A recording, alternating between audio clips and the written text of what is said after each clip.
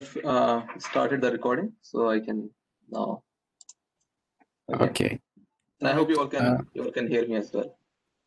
Yeah, we can hear you. All right. Okay. So it is my pleasure to welcome all of you to our fourth Physics Journal Club meeting, and thank you all for joining, participating. I just want to remind you quickly of the goals of the Journal Club. So the Journal Club is targeted towards grad students, so we can learn more about the current research in science. We can engage critically with different literature, and we can share skills on how we dissect and analyze different research papers. And most importantly is that you have an opportunity to improve your presentation skills. Many of people here who are in the PhD path, you will know it's difficult to find a job if you don't develop your presentation skills. So with that being said, I'd like to request that if you're interested in presenting, please send me an email, or Abby or Kushi or Shiva, and just let us know if you're interested in presenting, and we will put you in the schedule. All right, so without any further ado, it is my pleasure to introduce Shiva Agarwal, and his topic today is very interesting. It won recently the 3-minute competition, so it is a hot topic, like his nickname. So Shiva, go ahead. All right. First of all, thanks a lot to MQ, and also thanks a lot to all of you that you all came today. So let me first of all share my presentation to share the slides so you can see.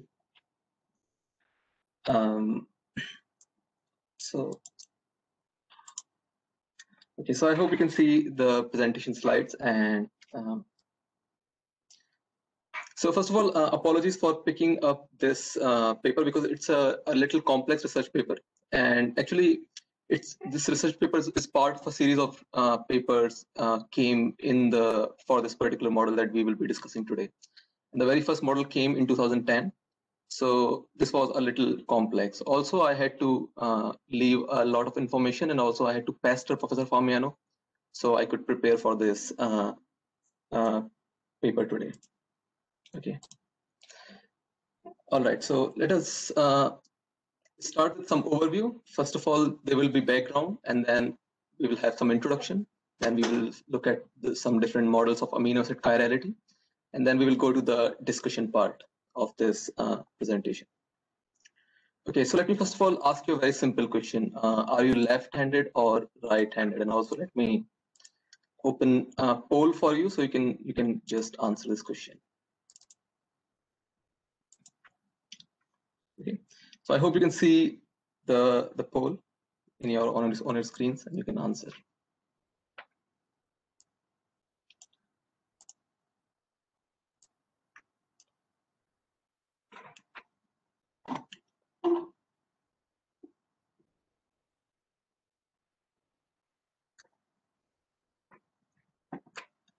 All right, so I can now share my poll results with all of you. I hope you can see that I guess all of you are right-handed. But what if I tell you that you all are left-handed? I guess you must be a little puzzled. I'm not trying to topple any symmetry in this meeting room, but what if the nature has already done that for you and you all are left-handed? Let's try to understand this mystery of the symmetry in this talk and in this research paper, which has been discussed. First of all, let's have some background of this topic. So on your left, you can see Louis Pasteur, and because of him, we can keep dairy products in our home a little bit longer. He did one more thing for us. In 1840s, he first discovered chirality in the tartaric acids. So the word chirality is derived from the Greek word chir, which means hand. Okay, so if you look at your hands, then they are made up of 5 fingers, which are the same. But what actually happens is that even they are made up of 5 fingers, the orientation of the fingers in your hand is different, and you cannot stack your hands if you try to do that, and your hands are mirror images of each other. Similarly, we have some molecules which are chiral molecules, and they have the same atoms, but the orientation of these atoms in these molecules is different. And these chiral molecules are both left-handed and right-handed, and we call them enantiomers. Okay. With that, let's move to the introduction part of our presentation. Okay. So we have amino acids. Amino acids are the molecules of life, and these molecules are chiral. We have about 20 different types of amino acids, and with the exception of glycine, all of them are chiral. So these amino acids are everywhere because they combine to form proteins. Any living organism you see, including you, your pet, your food, we have amino acids, and we have proteins, and proteins are made up of amino acids. So we have this formula, first of all, in the research paper, which is enantiomeric axis, EE, which is defined as you can see on your screen, where NL is the number of left-handed enantiomers and ND is the number of right-handed enantiomers.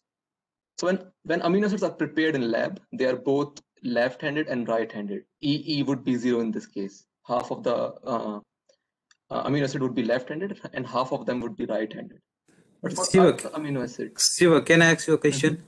What do you mean by the left-handed amino acid? Like, means the orientation in the left side, or can you a little bit describe that? So we have, if you see the structure of amino acids, there will be difference in the orientations. Like it does not really matters what you mean by left or right. It actually matters that you have two different forms of amino acids, and they will be like mirror images of each other. Maybe I can show you one image after this presentation, so you can get a bit more idea. The point is that you have to, I was just curious, like if that left-handed and right-handed means the folding direction of protein, or something like that. So there are like different atoms in the amino acid, because amino acid is a molecule. Like we have nitrogen atom, we have carbon atom, we have oxygen atom. So the arrangement of these atoms will be different, and they will be different in a way that the left-handed amino acid and right-handed amino acid will be mirror images of each other, just like our hands. Okay, thank you. All right. So for earth amino acid, the EE is 1, which means that the earth amino acid, anything you see which is living on earth is left-handed. All right. So now physicists are trying to understand, or maybe the scientists are trying to understand that why actually this happened, and that's why we have some models developed for amino acid chirality. So very first model is creating amino acid chirality from circularly polarized light. As we all know that circularly polarized light has electric vectors going in the circular directions, and we have two different circularly polarized light. One is right circularly polarized light and one is left circularly polarized light. So it makes sense that CPL can be a candidate for amino acid chirality selection. So there's a model which suggests a mechanism that can produce amino acid EE through CPL in the ultraviolet range in the interstellar space.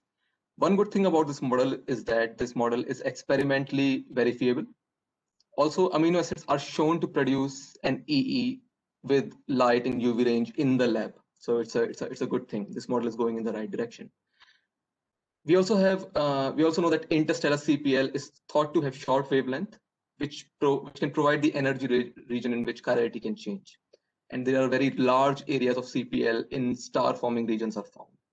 So everything is going good, but one thing is that this model does not suggest why physical conditions select one chirality over another in different regions, because we have both circularly polarized light in the space, right circularly polarized light and left circularly polarized light. So this is why this model has some issues, that it does not tell us exactly why physical condition would select one chirality over another. We also have another model which is creating amino acid chirality via weak interactions. So first of all, what are weak interactions? Weak interactions show parity violation. You can relate parity violation with the mirror image. If you have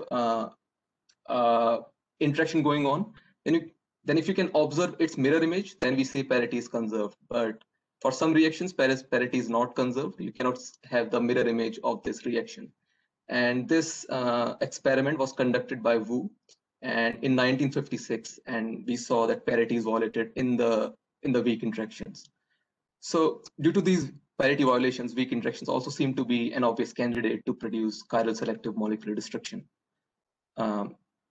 Also, these interactions involve neutrinos, and these are called weak interactions. So in any in any interaction, if you see neutrinos involved, it's a weak interaction, and these weak interactions are mediated by weak forces, and they happen through the weak mediating quantas, which are W and Z bosons. So these interactions include beta decay, inverse beta decay, electron capture. All these interactions include neutrinos. So there are several models which are discussed in the paper, but they could not show how beta decay produced chiral selective molecular destruction. So this is how some of these models are not going in the right direction which we want them to go. Now we have the SNAP model, which is the main model discussed in the research paper, and it's an acronym which stands for Supernova Neutrino Amino Acid Processing Model. And this model suggests that the chirality of amino acid could be established in the magnetic field during supernova explosions via processing by the anti-neutrinos. So that's why you have the name called supernova neutrino amino acid processing model. One thing to note about anti-neutrinos is that anti-neutrinos, they belong to the lepton class. So we have anti-neutrino from the leptons, and they have their spin and momentum always in the same direction. They have a definite helicity. So when spin and momentum are in the same direction, you call these particles right-handed. For anti-neutrinos, it is different. We have spin and momentum in the opposite direction. So this is something which we need to note, that anti-neutrinos are always right-handed. Also, the anti-neutrinos are assumed to interact with nitrogen nuclei in this model because amino acids have nitrogen nuclei. And the nuclei are assumed to be oriented by exploding stars' magnetic field. So you can see this reaction, which has 14 nitrogen interacting with neutrino and anti-neutrino and producing carbon nuclei and a positron. At the heart of this equation, we have inverse beta decay, in which proton is combining with anti-neutrino and giving us a neutron and a positron. So this is what the fundamental inverse beta decay reaction, and the inverse beta decay reaction was first observed at Savannah River plant by Cowan and Reen's, very famous Cowan and Reen's neutrino experiment.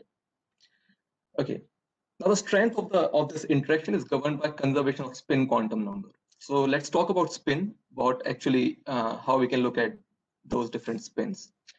So 14N, which has odd number of neutrons and odd number of protons, has a spin of 1. So any nuclei you see which has odd number of neutrons, odd number of protons, will be having integral spin. 14N has spin of 1 in the units of H cross. Carbon, which has even number of neutrons and even number of protons, has spin of 0. And positron and anti-neutrino, they have spin half. There can be two different scenarios in this case, where the nitrogen nuclei and the anti-neutrino can be anti-aligned, and another scenario would be that these two nuclei, 14N nuclei and anti-neutrino, are aligned. So you can see I have written down that if in the anti-aligned case, how the spin will combine. So you can see on the right, on the left-hand side, we have spin of -1 combining with spin of half, which will give me half spin. On the right-hand side, I have spin of carbon and positron combining to give half. In the aligned case, scenario will be different because 14N will have spin of 1, which will combine with anti-neutrino spin to give me a total spin of 3/2. But on the right-hand side, we have spin of 1/2. So you can see in the very first equation, the spin is getting conserved, and it preferentially destroys amino acid by turning nitrogen into carbon. Okay, so in the anti-aligned case, the nitrogen will be turned to carbon, and our amino acid will be destroyed. The second equation is called the first forbidden Gamow-Taylor transition. So both of these equations are the Gamow-Taylor transition, but the second equation is first forbidden, and the probability of this equation is lesser than the very first equation. So the anti-aligned case will be the one which will be happening and will be destroying our amino acids. The second equation will be suppressed in nature. Okay. So in the research paper, you also have this diagram, which shows the direction of spin of neutrinos and anti-neutrinos, and also the direction of spin of, you have this diagram which show the spin of anti-neutrinos and also the spin of nitrogen nuclei around the exploding neutron star. So as you can see, on the upper part, we have spins to be aligned with each other. And on the lower part, we have spins to be anti-aligned with each other. And we have just seen that in the anti-aligned case, the amino acid will be destroyed. So you can just see that in the down part, the amino acid will be destroyed because the nitrogen nuclei will be aligned because of the magnetic field. But since anti-neutrinos, they always have a definite helicity, their spin will always be in the direction of their motion. So you can see if anti-neutrino is going up, the spin direction will be up, and if the anti-neutrino is going down, the spin direction will be down. But still, it does not tell us why we have the chirality dependent destruction of amino acids. So for this, we need to move to the Buckingham effect. And according to the Buckingham effect, it says that in the presence of strong external electric and magnetic field, a chirality dependent alignment in opposite direction is observed. Okay. So, and such alignment is essential for the SNAP model to work because we need the D amino acids and L amino acid to align differently in the magnetic field. So that's why they can be destroyed in nature. So in this diagram, I've just showed you that we have a neutron star and its magnetic field is pointing in the up direction. Okay. And you can again see the direction of spin for anti-neutrinos to be pointing in the direction of their motion. So if neutrino is going up, then its spin will be pointing up, and if neutrino is going down, its spin will be pointing down. But on the right, you can see D amino acid and L amino acids align in different directions. Let's say the D amino acid is pointing in the direction of magnetic field, and L amino acid is pointing against the direction of the magnetic field. Okay. So what you will observe is that at the 14N spin, which is the nitrogen spin, when it is anti-aligned with anti-neutrino, will be destroyed. So you can see that in the upper part, we will be having D amino acids left, and in the lower part, we will be having L amino acids left. But still, the question comes up that why we are having an asymmetric population of chirality, that we have more of L amino acids, and why do we do not have, I mean, both D amino acids and L amino acids equally? And also one more question is, from where are we getting electric field? Because we were talking about magnetic fields, but now here we are getting electric fields. So the first question, that from where we are getting the electric field. Okay, so there's some question on slide number 13, that why in slide 13 both particles are in same direction and other particle has different direction. Let me go back to slide 13 and quickly see this thing. Both particles are in same direction and other particle has different direction. So Hansaka, are you trying to talk about? So Hansaka has asked me a question. Yes. Hello. Okay. Mm-hmm. Yeah, in slide 13, can you tell me why there's a diagram and the upper side has the same direction, SB, SN, and S delta, but not in the southern side it has the opposite. Can you tell me why that? Okay, so what actually has happened here, that the spin of the nitrogen is aligned with respect to the magnetic field, which is pointing up. But because the neutrinos, they always have their spin in the direction of their motion. So if neutrinos let's say they are emitted in the upward direction, their spin will be pointing up. But if neutrinos are emitted in the downward direction, their spin will be pointing downwards. But this is not the case with the nitrogen nuclei. Okay. Right. Thank you. Okay. Okay, so here we saw that there was destruction of D amino acids and L amino acid. Now the two questions which we were talking about was about electric fields and how we can get homochirality. First of all, the electric field is experienced by molecules moving in a magnetic field by the translational Stark effect. I hope you all are familiar with this equation, which we read in our electrodynamics, that electric field will be equal to the product of velocity and magnetic field. Here Vm is the velocity of our meteoroid, and ETS is the electric field due to the translational Stark effect. So this is from where we are getting the electric field. Also, if the antineutrino fluxes were same on both sides, then homochirality was not possible. But this is not found to be the case in strong magnetic field of star. What has been found that the fluxes are different, so you can get some sort of imbalance in the population of L amino acids and D amino acids. Also, this imbalance in chiral state selection is amplified by a process called autocatalysis, and we will eventually this will eventually result in a homochirality or EE to be 1. Now, this model has predicted the maximum EE of 0.02%, which is dominated by left-handed alanine molecules. So, alanine molecule is one of the type of amino acid which we get on Earth, and this molecule has been considered in this study. Now we have the overview, which is the discussion, which is the last part of this research paper. So the model predicts chiral selective interaction of antineutrinos with non-zero spin nuclei. Also, nitrogen nucleus was the nucleus of choice in alanine because studied in this work because it has a relatively large nuclear spin. So carbon and oxygen, they have spin 0 and they will not be affected in this model. And hydrogen we have in amino acids, and hydrogen has less nuclear spin and it won't affect any chirality selection. So that's why nitrogen was selected in this research paper. Now the paper also talks about 4 important things which are necessary for this model to work. First is the external magnetic field to align the nuclear spin. Second is the electric field to provide the chirality dependent alignment of molecules.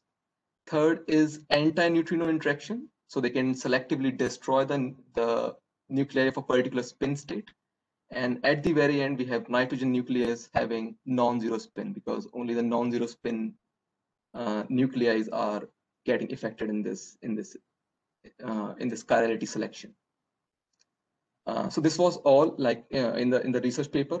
We have the discussion part, and this was all from this research paper. At the very end, I have some update on astrobiology, and I have update from the NASA's Mars 2020 Perseverance. And very recently, on 18th February at 3:55 p.m., NASA's Land Rover named Perseverance, it landed on Mars, and it covered a journey of about 300 million miles. It took it around 203 days to reach the red planet. Now, the rover will be the mission of the rover will be to search for signs of ancient Martian life, and this will be a big step for the science and also in particular to astrobiology. And on the right, you have picture shared by the rover right after its touchdown, so you can see the image of how the Mars looks like. And who knows, the Martian may be left-handed too. So this is something we will be finding out. And this was all from my side. So thank you. And if you have any questions, then you can just let me know. I will try to answer all these questions.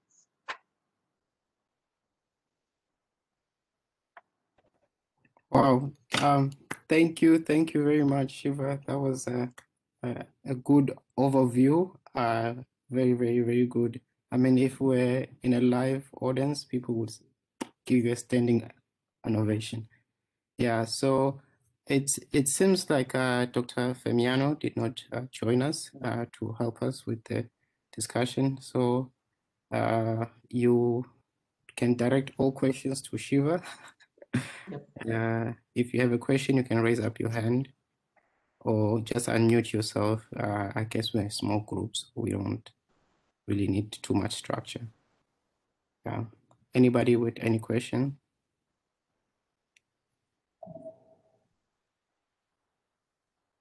Question, has some question? So I have a question. I read that in the paper it mentions that, so I got the concept that we are trying to hypothesize what are the reasons for left-handed chirality to dominate, right?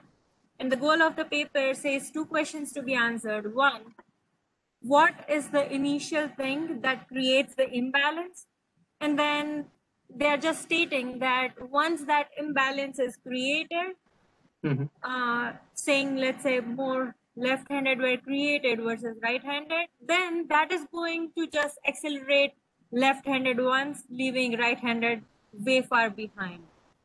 So my first question is, what theory or like on what basis are you able to say that once the imbalance is created, it is going to just accelerate in that direction? So for this, we have something called autocatalysis. If you have an imbalance, then the nature is selecting only that high population of handedness. If let's say we have left-handed more with respect to right-handed, then nature is selecting the left-handed ones, and this is called autocatalysis, which is also mentioned in the paper. Yeah, so I mean, I understand that it is because of autocatalysis, but why? Do we have a reason for why? I don't think this reason has been mentioned, but we'll have to read more on autocatalysis to read about this thing. Okay. But you know that if we have more of one handedness, then it gets amplified because of this process. That I got it, but so I was trying to, and I know it is because of autocatalysis, but I was trying to ask if you had a reason why that happens. No, I think I'll have to read more on this thing then. Okay.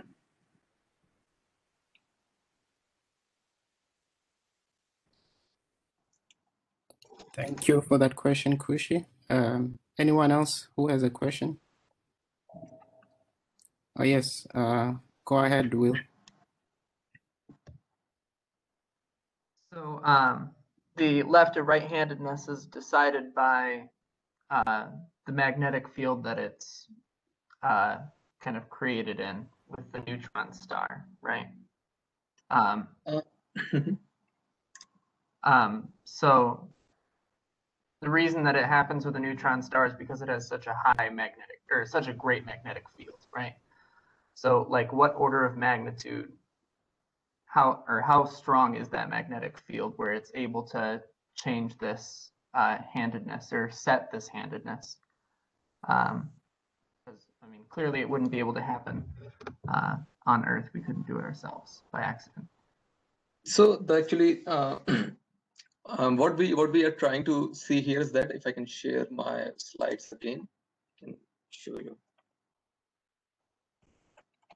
That there will be two different types of amino acids which will be created, but because of the magnetic field, the alignment will be there.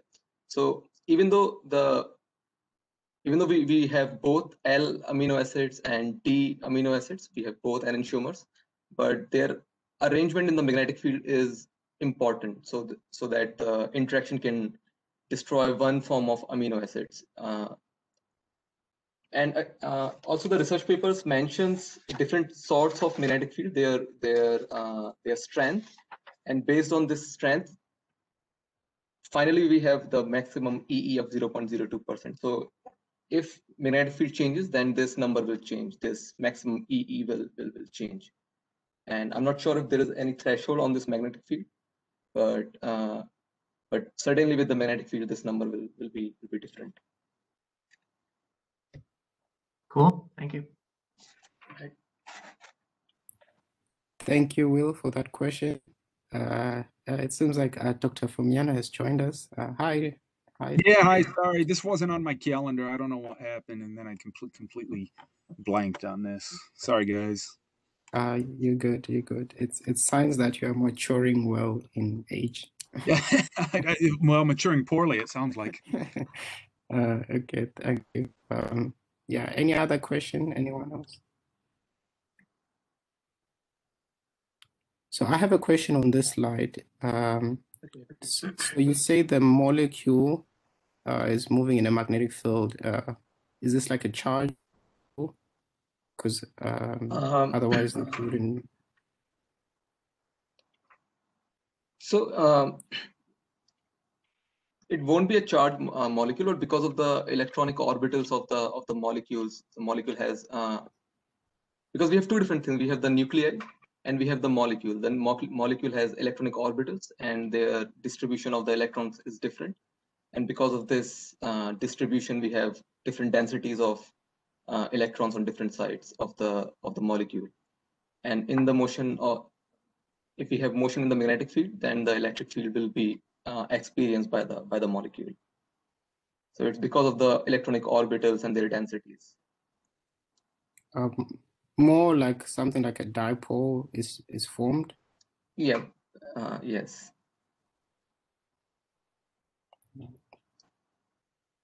Thank you.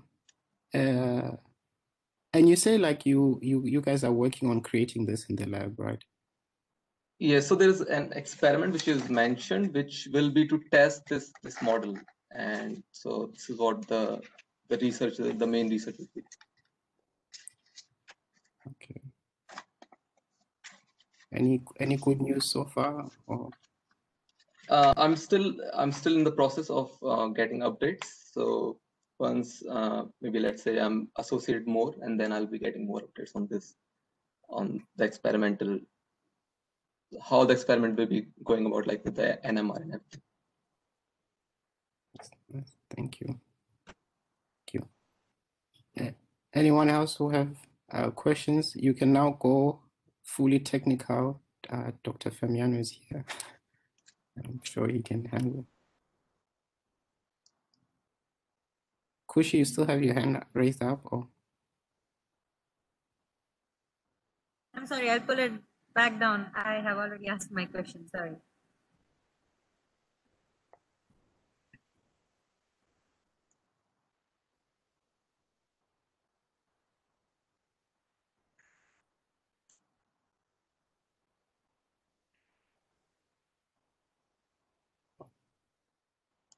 Okay. Well, if nobody else has a question, I have a lot of the questions. They are basic. You talked about in your talk that the reason why the nitrogen was selected was because of its spin and why the magnetic field does not affect the carbon and oxygen. Is that what you said? Yes, like, because carbon and oxygen, they have zero spin, so they will not be affected. Mm-hmm. But we have hydrogen and nitrogen, which have spin, which do not have zero spin. But hydrogen is not making much of the, hydrogen is not doing that much of effect on the chirality selection. Okay. That makes sense. Right. Anyone else with any questions? I think maybe it would be nice some next time for the presenter to have questions for the audience. I asked one question: are you left-handed or right-handed?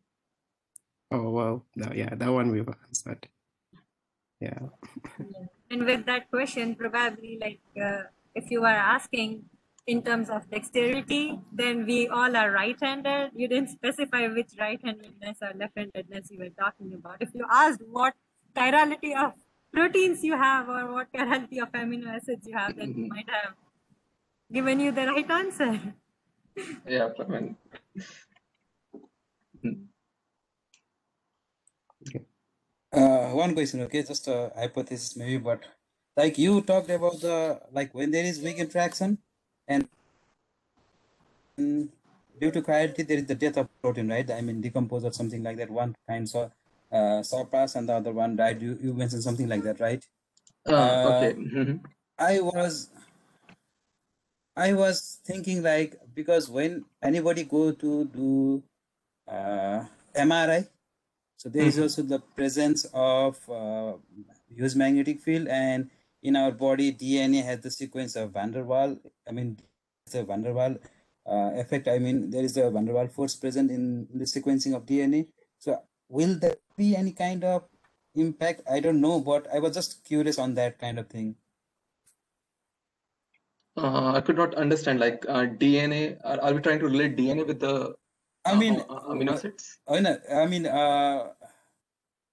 yes, because it's a sequence of protein, right? I mean, it's a sequence of protein, and then there is the van der Waal interaction in DNA, right? And then when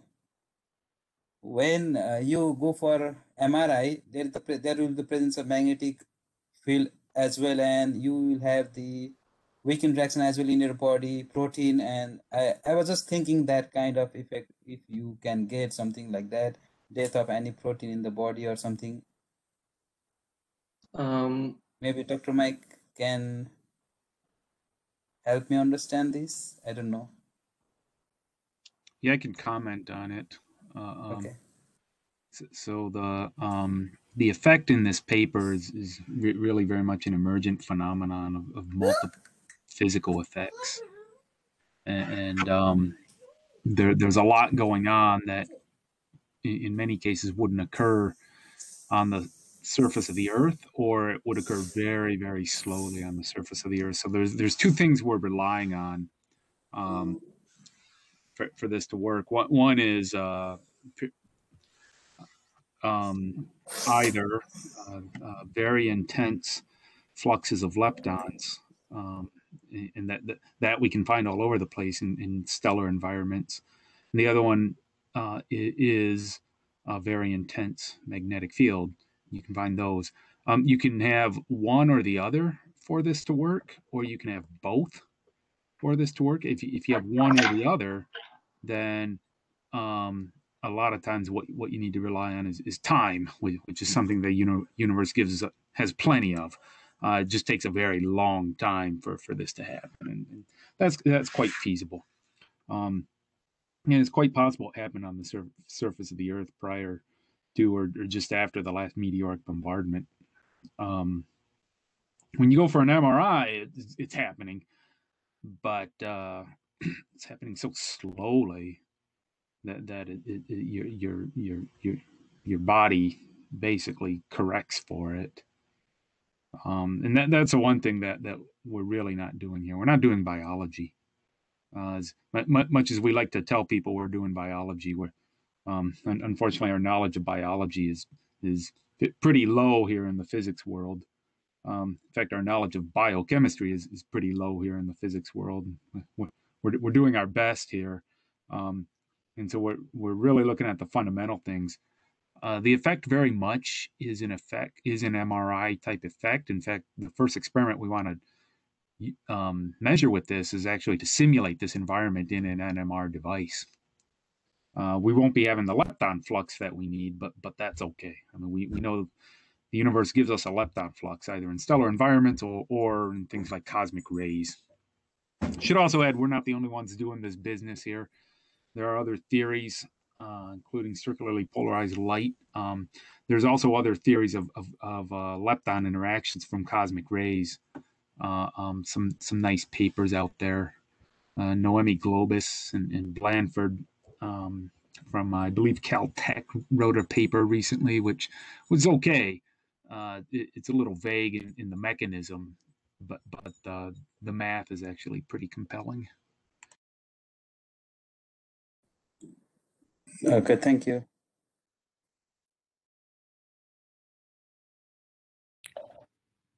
Thank you very much, guys. Are there any other questions before we discuss grad student opportunities? And in the meanwhile, please, I've sent a survey in the chat. If you haven't filled that survey, please fill it. We really want to make sure that the Journal Club delivers in its goals, giving you value for your time. We don't want to just take your time 1 hour every month and it's not valuable. So please fill the survey, tell us what you think, tell us how we can improve, and all of those things.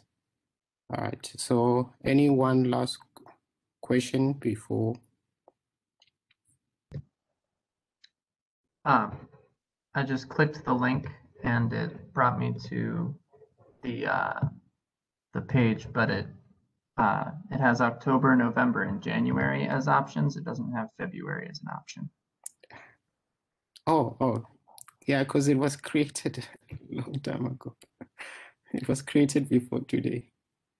That's good. Okay, I just want. Should I just click January then? I guess, yeah, you can click January. That's fine. Okay, sounds good. Or can you update it, Shiva? Yes, I can do that. Okay. Okay, I will be doing it, so it's fine. Okay, well, I guess now let me just quickly present to you. There are just a couple of opportunities for grad students. We will all want you to succeed and be the best version of yourself. Let me see if I, okay. You guys can see my screen. Now what I want to do is to present. Oh, okay, it's presenting in the wrong screen.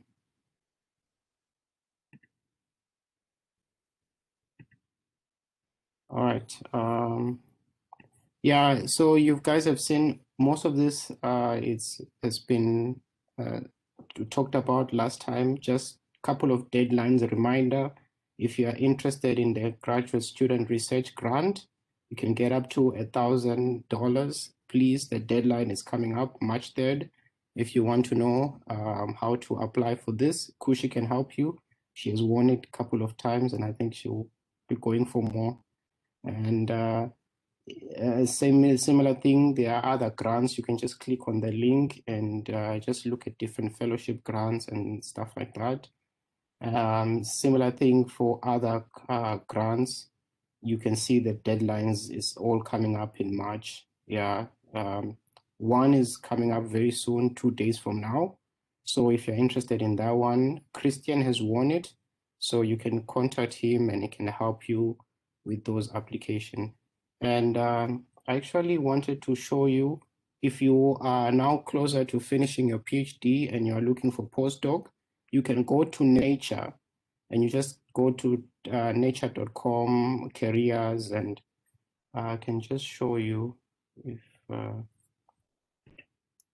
this will open.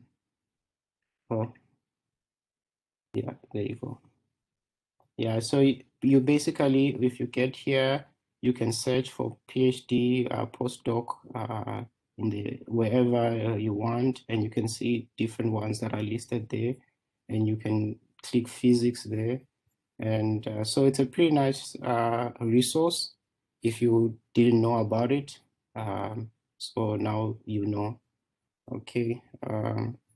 Yeah, so that's it on that section. And another thing, if you are interested in quantum computing, as I am, there's a conference coming up this Saturday. It's actually a free conference, so you can join. I'll show you the page. The page looks like this: Diversity in Quantum Computation. If you want, have any questions, you can contact me. And please, because we are all in different fields, if you know any conferences in your field, please send it so that we can share with everybody. Particularly now, many conferences are virtual, so many people can join pretty much easily. Yeah. And also, for those who will be writing comprehensive exams pretty soon, you may want to revise your linear algebra. There's this video series called The Essence of Linear Algebra. I'll send you the link.